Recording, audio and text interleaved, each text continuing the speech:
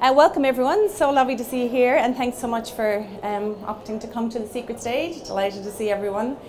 I'm going to start with a story, and this story should give you what I believe is the best career advice I ever received. And actually I made it up, so it's my own. Best advice, which is good, it's what I do for a living. Follow the pregnant woman. That's it, you can take that, that's all you need to know. The story behind Follow the Pregnant Woman was, I've been living in Australia for about 10 years, and back in 2008, the recession, my husband and I opted to move to Ireland. Really bad decision. We went back home for family reasons, and I got a job in a company called EMC, now part of Dell, so a big tech company, 60-something thousand people globally. And I got into Dell. It took me 5 interviews for any kind of job just to try and get some work. There was nothing happening in Ireland. I mean, there were no jobs. It was a really rough time. And I got a job in customer service in like a technical space, working shift work. I didn't really know what I was doing, but it was a job. I took it just to try and get anything. We had to move back in with my parents. It was just one of those horrendous situations. The job I really wanted and what I had left in Australia was a learning and development manager role, and that's what I really wanted to get back into. And of course, in an organisation like that in Ireland, there were about 2,500 people, 1 learning and development manager and 1 coordinator. I was like, how am I going to get this job? Then one day I noticed she was pregnant. And so I thought, well, most likely she's going to go on some kind of maternity leave at some stage, so I'm going to follow her around. So that's what I did. I followed the pregnant woman, and I followed her for a few months. You know, I told her I was following her. I didn't just stalk her. It wasn't a creepy situation or anything. And so I followed Jackie around, but what I did was I introduced myself. I said, this is the role I really want to do. You know, thank you so much, so grateful to have a job in this environment, but I really would love to have that L&D manager role. That's all I wanted to do and get that experience in Ireland. So there are a couple of seats up here. So I really, really wanted that role. And so what I did was I really got to know Jackie very well. I spent as much time as possible with her. It's that over and above stuff. As you know, a career isn't built on a 38-hour week. You have to do that extra stuff. It's that discretionary effort. All the effort that you put in yourself is what will actually help you succeed in your career. And of course, I'm telling those who know this. And so I spent a lot of time with Jackie, and the idea was that by the time Jackie went on maternity leave, I was the obvious choice to replace her. And fortunately, I did get that role, and that's actually the role that really kick-started, I suppose, the more senior roles in my career, which is fantastic.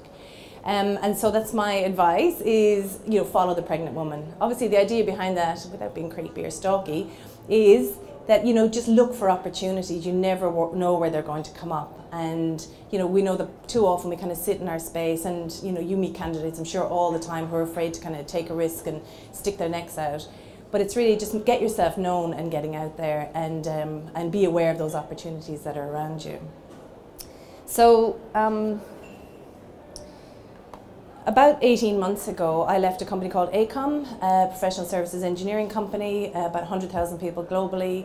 I was the talent management director there, and I was looking after, so talent acquisition, bring people in, and then talent management in this case is we look after onboarding and people leadership development ongoing from there. That's how we talked about talent management. And for a whole number of reasons, the scope of the role had changed. I've been there for about 2 years, some kind of org restructures, all those kind of usual things that happen. And I decided overnight to go from an organisation of 100,000 people down to 1. I didn't know that WebEx isn't something that everybody has at home. I also didn't know that you don't have comms teams and, you know, all those kind of things to help you out at home. And so it was a big learning curve going out by myself, so a massive change. And what I really discovered, I suppose, was having travelled, obviously I'm from Ireland, you may have guessed, having travelled around the world in a variety of different roles, I felt that I had a career story to tell. But I also met so many people in my career who had incredible career stories.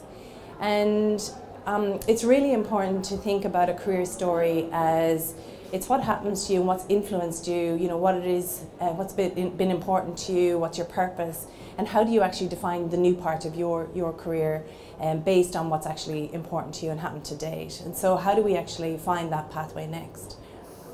So I wrote the book thinking as well about people who are a bit restless in their careers, or they're feeling a bit overwhelmed and they don't know where to go and where to look and how to find people like you. Like, how do I know who are the right people to talk to? Where do I go? And so that's how the book came about, initially to try and help other people to try and find their way. And actually it's quite a reflective piece of work. It's not about how to write a CV or how to use LinkedIn or any of that stuff. It's really what has happened in my past to get me to here. And one of the main things in the book as well is about what's holding me back, what's stopping me. What would you do if you weren't afraid? So this is Sheryl Sandberg, as you know, from Facebook. And she hasn't been afraid in her career. 2012, she became a billionaire. That's nice. It's not for everybody. We're not all going to make that. But what would you do if you weren't afraid? If you think about it. What would you be doing tomorrow if you didn't let your fear hold you back? And we all do it. We're afraid to take risks. We're all afraid to put our neck out. We're afraid we'll be ridiculed, or what if somebody thinks I'm just, jumping too ahead of myself? What would other people say? I don't know what to do. Do I have the skills? Do I have the capability? Am I ready? Do I want to be a people manager? I don't know. All of this stuff is going on in our heads all the time. Is that right? I'm feeling that. There's so much going on in the world of work. Sorry, I took this straight from the book, and I have a couple of copies here actually. So this is straight from the book, and there's an option there if you'd like to tick on the card as well towards the end, and I can send anybody who'd like a copy of the book, I can get a copy to you. So the changes to the world of work, there's so much happening, as we know. Industries are changing, they're transforming. We're much more about speed and resilience and agility, and a lot less like we used to be about cost cutting and effectiveness and efficiency. So it's much more about this high pace, change type of environment. There's so much happening. We know with the workforce, it's much more adaptable. It's even moving beyond just flexible.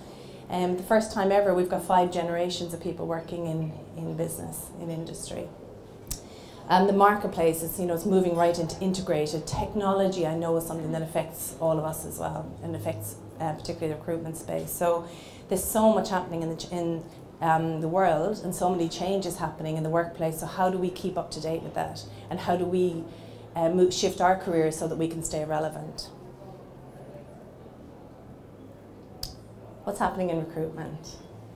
So much happening in recruitment. Anyone like to tell me, shout out what's happening for you? What are the changes? No changes? Yes. I think the candidates are more in control now than they were, 5 years ago. Candidates more in control. Yeah? Yeah. There's much more tech, whatever software, recruiters and talent acquisition people are using. Yep. And diversity and inclusion.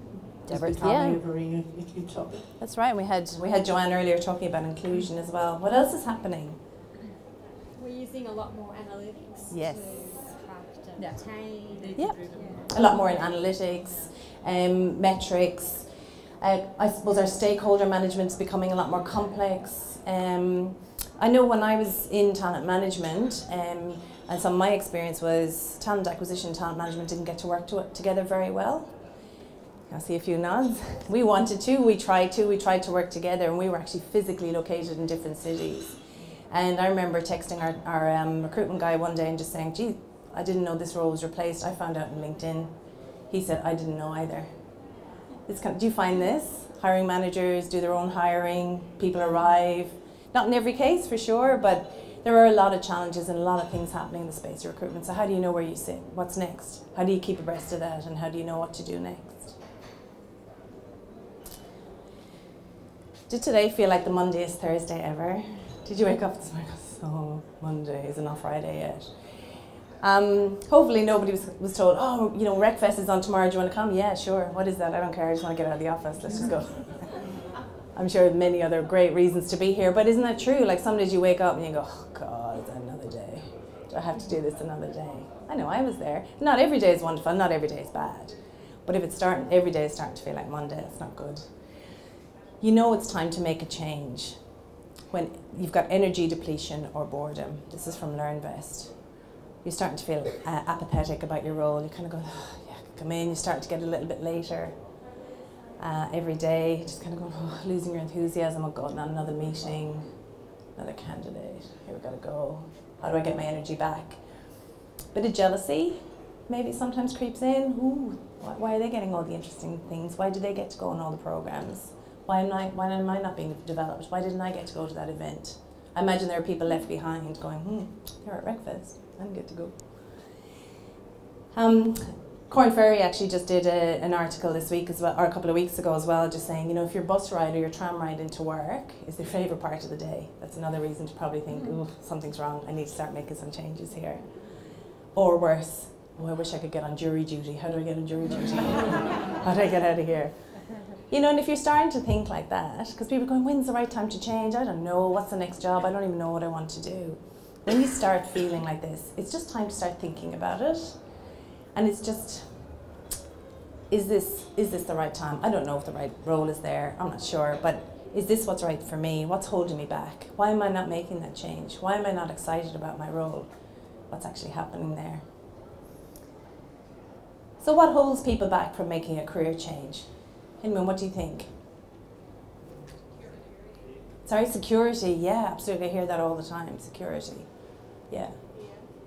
Fear. Yeah. What's the fear of? Oh, sorry. What was that? Failure. Oh, failure. Sorry. Yeah. Fear of failure. Absolutely. Uncertainty, just not knowing what they want to do. Yep, uncertainty. And people often don't know what they want to do because they don't actually spend the time looking inwards, do they? And kind of, what is it that I want to do? How often do you have candidates come to you saying, yeah, no, I really want a new job. What do you want? I don't know.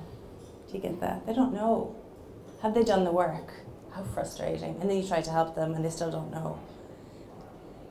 And I hear it all the time as well. And this, as I said, this is why I kind of pull this stuff together. People need to spend, and you guys can spend your time reflecting on what has worked for you in the past. What's not working? What's holding me back? What would happen if I wasn't afraid? What would I be doing tomorrow? And why is this holding me back? And what can I do to change it? Thanks. It's just, there was a photograph we take. I should have jumped in. Okay. Is this you in the hat? Do you have people in your businesses coming to you going, oh, I don't know, I want to do something. I don't know what I want to do. I want to do something next. And you're going, oh my God. And they're just in your ear and you're going, I've got like 1,000 candidates, I've got 1,000 vacant positions, I've got all this stuff that's happening, I don't know. And then they're saying, yeah, but I want to do something. And you're going, what do you want to do? I don't know, help me. Help me, this is what I want to do, I don't know. Does that happen to you? Do you feel like you're the whippet in a hat? You can use that one as well, pregnant woman, whippet in a hat. Yeah. Does it feel like that sometimes? Yeah. It can get quite frustrating, can't it? Because you're just thinking, I just want to move on myself. I want to get on to my next thing. And these people are here in my ear all the time.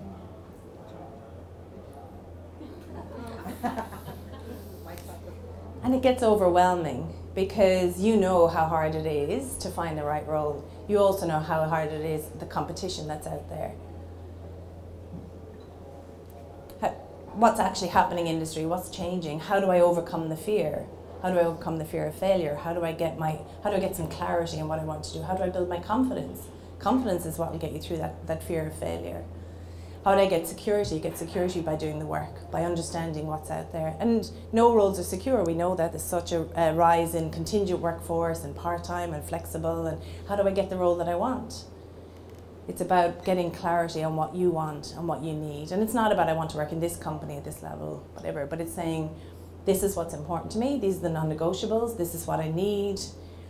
I had a career coach a couple of times actually, and one time before I had gone into ACOM, I decided I wanted a director role. I wanted a small team if possible and a little bit of travel because I quite enjoy travel. And for the recruitment company, that was very easy for them to say, right, now we can look out and find something for Mary because we know what she's looking for. And we also know not to annoy her with the stuff that she doesn't want. Do you think that would be helpful if somebody came to you with that kind of detail? And it's good for you to have that information as well, to know what it is that you want to do and where you want to go next and what are the non-negotiables and what's the stuff you're flexible about. I was quite flexible. I would have liked to work from home if possible, but if I couldn't, I couldn't. That's okay. Now, fortunately, that was something that did work out for me. And if I didn't have a team, that's okay. I could get in and I could try and grow a team in time. But I just wanted to make sure I was in the right culture as well. Culture was really important to me. To have a nice, engaging culture in the workforce. So it can get very overwhelming, very frustrating. You've got everybody else's problems in your ear, and then you're trying to figure out what you want to do and what's out there. And of course, this is such a small world as well. I can see everybody out there knows everyone. It's amazing. HR itself, as a broader function, is really small, but the recruitment teams, I know so many myself. So I know that many of you know each other, and then there's that, ooh, what if I say something, and is there going to be whispers out there? So it can be very overwhelming. So I know some people, it feels quite chaotic. If we think about your career mindset at the moment, you may be thinking, I have no idea, this is the Monday's Thursday ever, I really want to do something different, I don't know what it is, do I have to move, I need that security, what if I fail? All of those things are going on possibly in your head. Or you may be just thinking, oh, this is good, I like it, my friends are here, it's a great place, it's really good. I remember when I was leaving my company, I was saying, but the end-of-trip facilities are really good. That's no reason to stay in a job. They really were good though. So you're a bit confused, not really sure what you want to do next. Do I want to stay? I've only been here 18 months, is it time to move? Can I move? Does that reflect badly on me? And then some people sit into that space, so it's a bit cloudy, so it's kind of like a frosted window. You can kind of see, you know what you kind of want to do, but you can't quite get there. And it's how do you build that clarity? How do you get that clarity for yourself? Because when you have clarity, you have confidence, and the confidence helps you overcome some of those securities and fears, and actually helps you push through. So when you get clarity, you understand where you want to go, what you want to do, and the capabilities required. And then that gives you the confidence to go in and ask for what you need. And it also means you're not wasting time applying for roles that you don't actually really want, or you're not running away and chasing the shiny toy. I imagine many of us have done that. Have you done that before? It's gone, that looks good, just to get out of here. I'll take that one. That happens as well. So if you're really clear what you want, you won't be spending time, wasting your time and wasting other people's time, and just kind of go, why did I do this? Why did I make that move? It wasn't that bad. I should have just stayed where I was. But really getting that clarity and knowing what you want is so important. I think what's interesting about that is Sure. when you get to that chaotic state, it's really hard to have clarity. Yes, it and is. Yeah, I'd be curious to know how you kind of get, not Yeah. way through that, but I know people who are in that chaotic state, Yeah. and it's hard to get back to being clear to know what they want to do next. Yeah, they should get a career coach. Yeah. Yeah. No, that's true. So when are in that chaotic state, it's very hard to be rational and to kind of produce any kind of structure around it. And I suppose that's what's in the book and the program that I offer is around how do you reflect on those things. So how do you get rid of all that noise? How do you take the time to be introspective and say what worked for me before, what hasn't worked? Because quite often what we think about is recency. So what happened in my last job or what's happening today? Okay, so I really don't like that manager, or I don't like working for women or men or whatever it is. I don't like that. But that might only be in that last role, and then we lose perspective of what's happened previously. And we need to take that time to really think through all of that and decide what it is that we want. We'll get there eventually. And you may get very clear, and then suddenly something happens. You may miss out on a promotion, for example, and then you're just dropped back into confused. Oh, I thought I was doing really well. I was really clear. I knew that job was for me. And then suddenly you miss out and you're all confused again. Do I want to stay here? Do I want to work for that person? We were friends. We used to sit next to each other, and now I report to them. Is that what I want to do? And you flip up and you kind of go, oh yeah, look, I think I could, or the other opportunities will come up, or I could move to Sydney or whatever it is. And then something else will happen. So you do move through this quite a lot. You don't go straight from chaotic right through the processes, or right through that process up the ladder. It moves around quite a lot. Thank you. Any other comments actually on that? Okay. So what you need to do is get clear in your career. You need to get that focus. Clear and career rhyme, so that's good too. Helps. So we need to get that clarity, and so that you know exactly what you're asking for and that you've got that clarity in your head. We also need to invest in ourselves. As I mentioned earlier, I'm sure you've got candidates coming into you all the time saying, oh, yeah, I don't quite have the qualifications, or I could do it, but it's a course and I have to do it in my own time. And do you have that sometimes, or you feel, do I really want to do that program? Do I want to do, that study? Do I want to work overtime to try and get that kind of capability that I think I really need. If we think about tradespeople, right, they buy utes, they buy their tools, they invest in themselves all the time, they upgrade their equipment. But for some reason, as knowledge workers, we don't do that enough. We just kind of think, oh, the business should actually be supporting me, they should pay for my education or my development, or my manager didn't ask me. Doesn't that happen all too often? And we know in exit interviews as well, people say, I wasn't developed, nobody developed me, and this is why I'm leaving. We need to actually make that investment in ourselves. When I was at ACOM, there's loads of free stuff out there as well. Once a month, one of my team members and I would go to some kind of breakfast, masterclass. There's stuff happening all the time. There's speakers out there all the time. There's stuff, breakfast, you get free breakfast as well. You can go to breakfast, go to events in the evening, and in the entire year we went to something every single month that was maybe 2 or 3 hours, and not once do we have to pay for it. So that was just an investment of our time. It was kind of very early starts, but that's fine, So you need to actually invest in yourself and not wait for other people to invest in you. We just don't do that enough. It's like the reason the shoemaker's there, the shoemaker's children always go barefoot, that's what they say. So we need to actually invest in ourselves. You know how important it is to have the right capability. When candidates come into you, and you being in that position, you need to have that similar type of clarity and capability.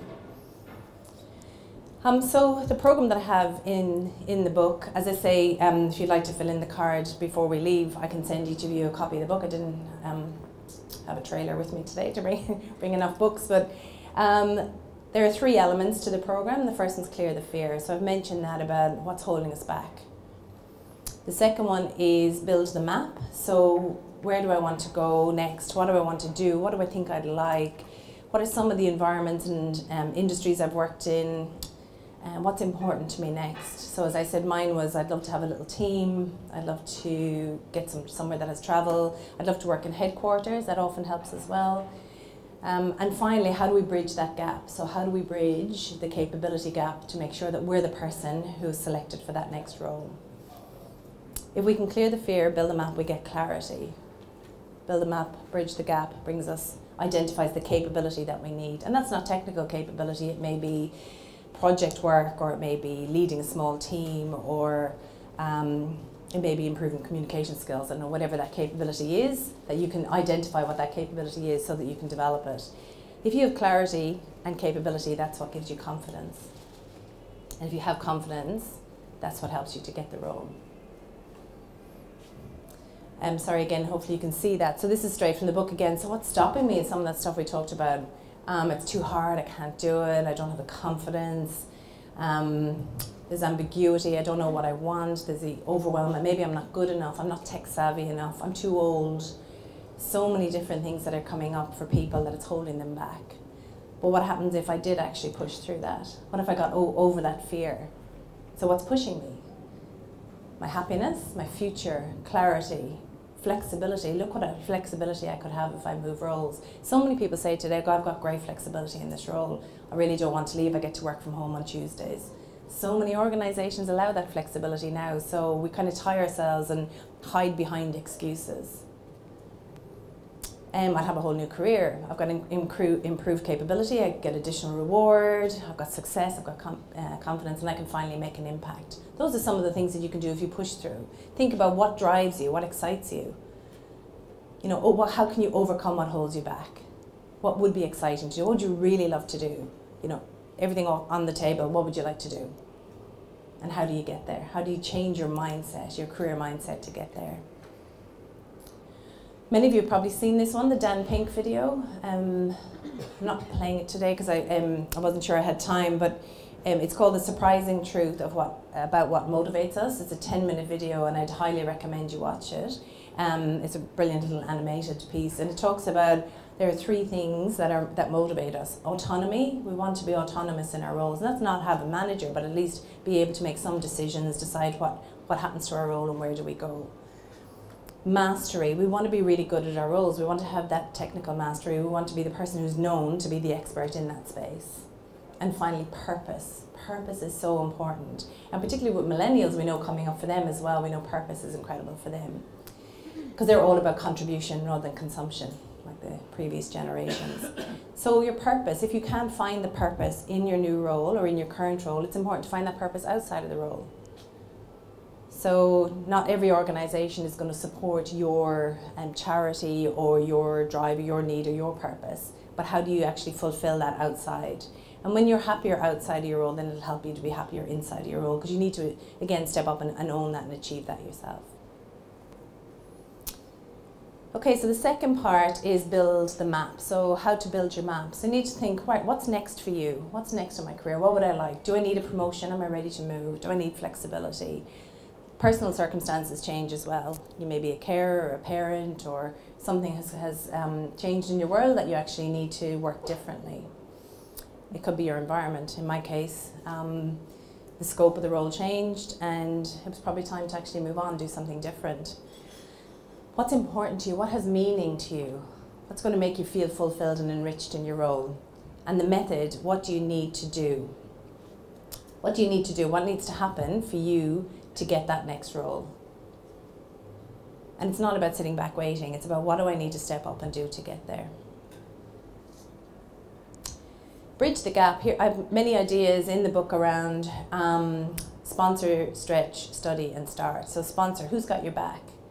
Who's going to help give me this guidance and pull me through? It can be a coach, it can be a mentor, or it can actually be a sponsor. So they say a mentor is someone who shows you the door, and a sponsor is someone who pulls you through. So in your organisation, do you have somebody who's in a senior position, who's in a position of influence, who can pull you through and kind of say, oh, you know, I know Sarah wants that next job, and actually work it to get them into that position. And there's a lot in there about how do you find the right sponsor. How do you make it attractive to them? How do you make yourself attractive to that sponsor? And what's important for them as well? What are they getting out of the situation? The next thing is stretch, so feel the discomfort. Most learning comes from feeling a little discomfort. How do I stretch myself? How do I try something new? How do I, invite myself into another team? How do I learn from another part of the business? How do I get to understand everything that's going on in the business? Or do I sit back and just think I'm here in the front-facing, client-facing part of the business, or do I get in and understand the strategy? Can I clearly articulate the strategy? Study, so it can be a degree, or it can be, as I said, just learning what's going on in the outside world. How do I keep across that? How do I know what's happening in businesses? There's so much available to us now that we can keep across all of what's happening in the business, but get out and learn, network as well. And then start is try something new. So get yourself known. How do you make an impact in the organisation? How do you get known as somebody who wants to step up and do something different? And it could be anything. It doesn't even have to be related to your role. It could be, you could be the new sustainability champion, whatever it is, that you take on something new. Again, there's loads of ideas, yeah. I couldn't help noticing that it's very similar to change management framework. Like establish urgency, find a sponsor. Sure. Yeah. And it is change. It's change of your career. So it's trying something different and thinking differently about it. Yeah. Any other comments? Good. These are 3 people. I interviewed 9 people for the book because I really enjoy people's stories. I think they're really quite fascinating. Some of you may be familiar with Kate Morris. She's the founder of Adore Beauty online. She founded it, I think she was 19 in Tassie, with her boyfriend's parents' money or something that she started off with. And she's really progressed into this global online beauty store based in Northcote, actually, based near here. And she is a very strong advocate for women in STEM, and she provides an internship for them and a bursary to support their education as well. And she's somebody who stepped up more recently about, she's got a thing called Manels. She doesn't attend any panel that's just men. And she's quite a strong advocate for that, which I love that. And she's very vocal about it. And she did have to say to her partner, and she said, I'm just going to put my neck out there. It's something I have to do. It may be challenging for us as a family, but I really feel I need to do it because it was her purpose. It was something that she had to do. So the beauty line came out initially as well. She noticed that women felt quite intimidated getting their makeup done in big shopping malls.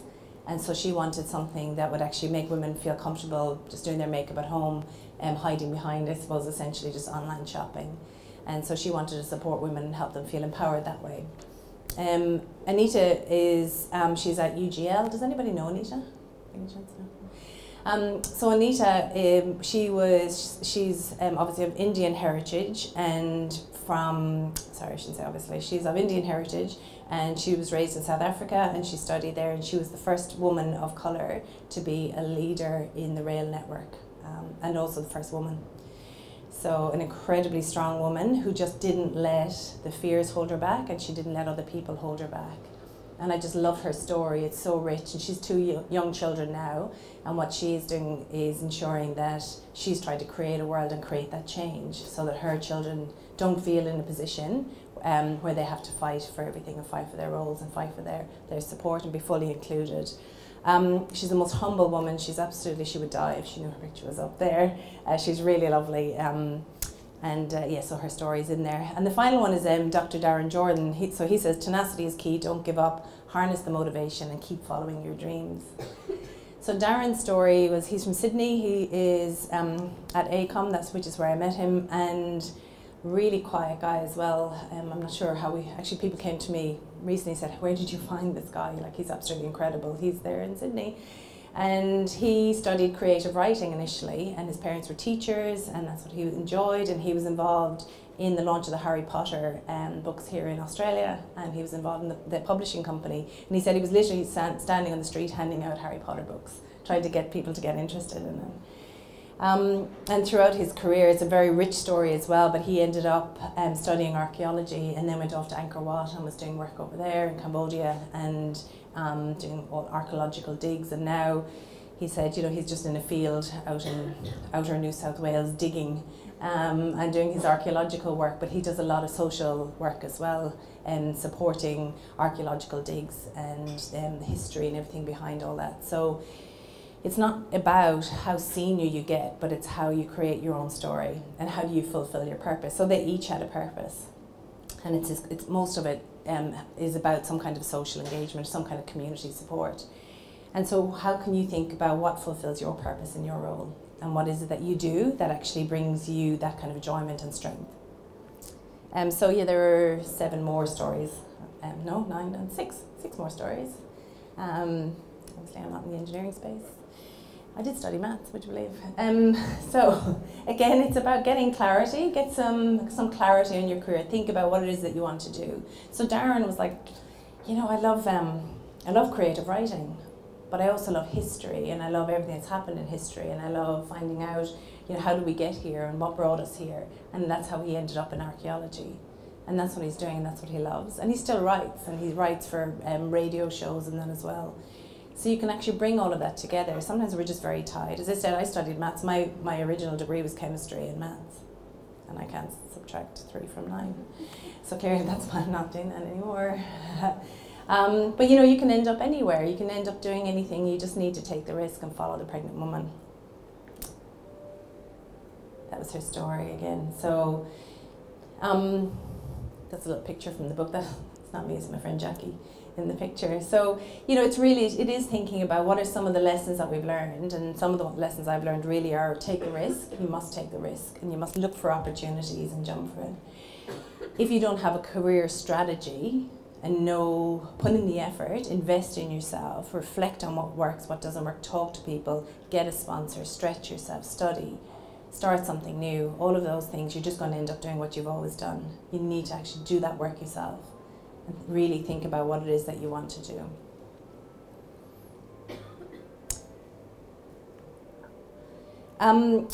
So I do have a program, and I'm just going to show it to you. We can talk about it later. You can mention it on the cards. So what I now do is I do work as a career coach. I work one-on-one with individuals, and I also work with teams. So I do like a group mentoring type of coaching arrangement. So they don't even have to be in like situations, because you're talking about what's holding you back. What holds you back isn't always necessarily dependent on your role in an organisation. So if you have a team of people, some idea generation stuff together, and that could be, oh, I'd really love to know more about I don't know, a particular area of the business, and then somebody can say, I can introduce you, and so get that idea generation happening if it's in a group environment. But as I say, also do it individually. What's different about this, as I say, is it's not about the next step. It's the stuff that you guys already know. Everything about CVs, LinkedIn, you know, where to go and find those roles. But what this does is it makes you think differently. And it doesn't happen overnight. That's where the career strategy is really important, because you need to take the time to really reflect. People say to me, oh, I've read your book. I say, have you taken any notes? And my husband, by the way, is guilty of this. Have you taken any notes? No, I just read it. It's like, that's like reading maths formulas and saying, oh no, I read the question. But it's like, but you have to actually sit down and work through it. And take the time and read it in parts and put it down, reflect on it, come back to it. You know, things pop into your mind all the time. You don't just create this overnight, it has to take time.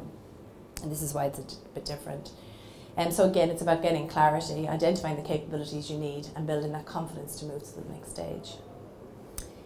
I've got a 3-month one-on-one career mentoring program. It involves lots of different bits around the book, some fortnightly coaching. We can do it by Zoom or Skype if anyone's not available. I use a couple of different profiling tools. The ones I use, I suppose, are DISC, Gallup Strengths, Genos Emotional Intelligence, and Leadership 360. I send through recommended readings, our industry insights. I've got a regular Ask Me Anything, so many of my clients call Ask Me Anything, they just text me all the time. And they might say, oh, I've got a job interview tomorrow, what do I do? Or what do you think of this? Or should I apply for this role? And that's kind of how that works. Regular video clicks, and I've got a newsletter as well, which we can get signed up for. And I can talk to anybody separately, or again follow up with the card. I've got a 1-month program available if anyone's interested in doing like an abbreviated version as well. And similarly, the group mentoring, as I said, is very similar, but it's got workshops and everything involved there. As I say, idea generation and peer practice are some of the elements that are quite different in that. Any comments or questions or thoughts? Yes. The group mentoring, yes. How many per team? Look, I would say a minimum of 6 is probably a good idea to get a good bit of idea generation happening, but we can actually combine things, or if you've got smaller, we can work with that as well. Yeah. That group mentoring, is it within the same company, or is it individuals that you bring in together for a group? If we have enough people, so the question was, is it public or within the organisation? I can do a group mentoring situation if I've got enough people. Maybe if there's enough people today want to make a comment and say interested in group mentoring, I could actually certainly do a public workshop on that as well. Yeah, good question, thank you. Anything else? That's it for me. If you wouldn't mind filling in the value card, and we'll collect it on the way out, or even hand it to me afterwards. If anyone's interested, you can tick yes, give me a shout, or no, or I'd like a copy of your book. Sorry, is that a question? Did you get a card? Sorry, have we got any spare cards, Anna? Sorry, thank you.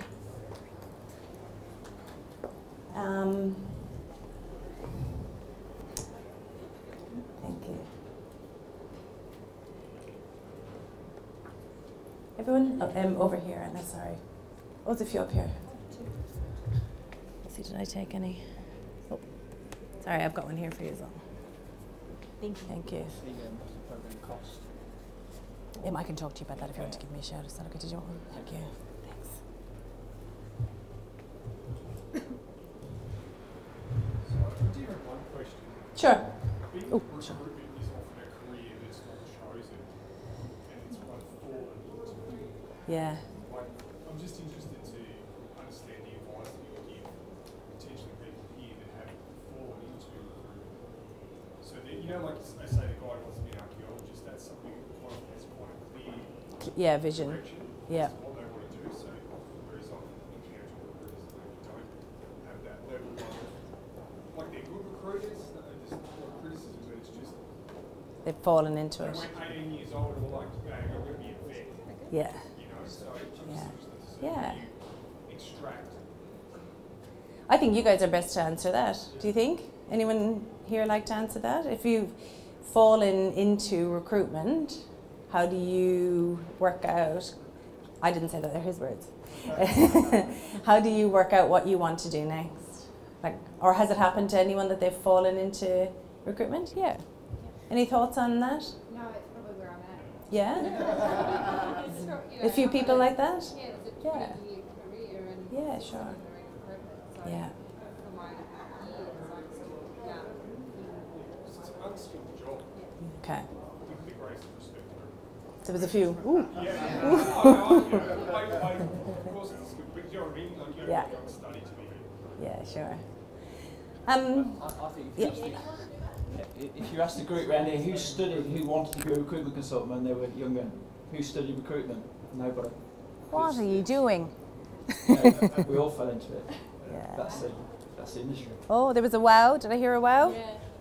I'm really surprised. You didn't fall into it? Oh, no, yeah, I fell into it. Oh. I'm just really surprised everyone else did. Oh, There's not isn't that one person fascinating? who went, I'm going to do No, that. you study afterwards. Study afterwards, Yeah. yeah. I chose Oh wow, congratulations.